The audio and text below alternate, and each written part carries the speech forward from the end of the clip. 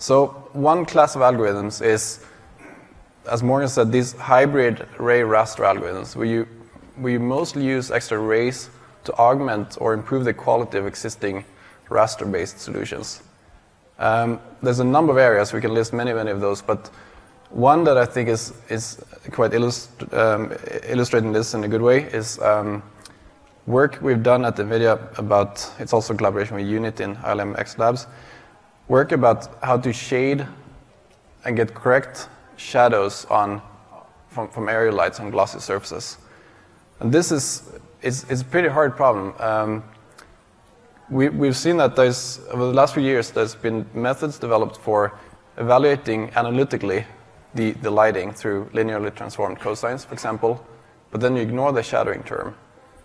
If you go to the other end of the spectrum, you can potentially do stochastic sampling of your shading, shoot random rays and evaluate your shading with the glossy term, but that leads to very noisy results. So none of those are a perfect solution. What people tend to do maybe is take shadow samples, either from a shadow map or now maybe trace shadow rays, to approximate and average those shadow samples to approximate the visibility.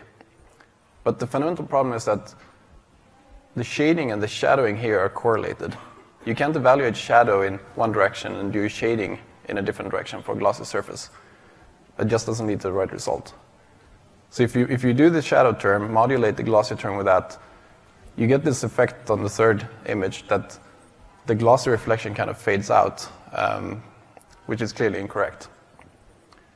So hybrid algorithms solve this. I think it's best illustrated through pictures. The algorithm outputs first the unshadowed area lighting solution using linear transformed cosines. As a second output, it produces a noisy but correctly sampled shadowing.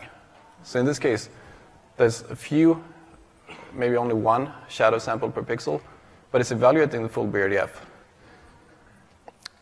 Then, by filtering this noisy picture, and dividing the two, dividing the analytical incorrect solution by this filtered and correctly estimating solution, you get the shadowing term that is actually a very good correction term for your shadows, unlike the just average visibility we saw earlier. So if you take this shadowing term,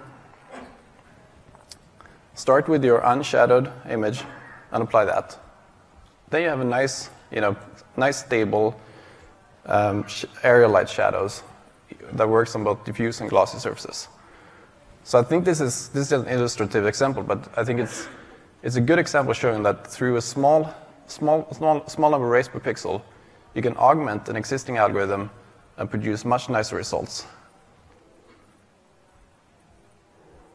Another, maybe a little bit easier to explain, use case is to simply replace or augment your existing screen space ambient occlusion paths with a very small number of stochastic samples sent through ray tracing.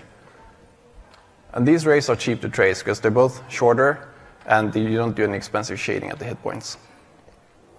So here's an example with two samples per pixel, and then fairly standard denoising filter, some kind of bilateral filter.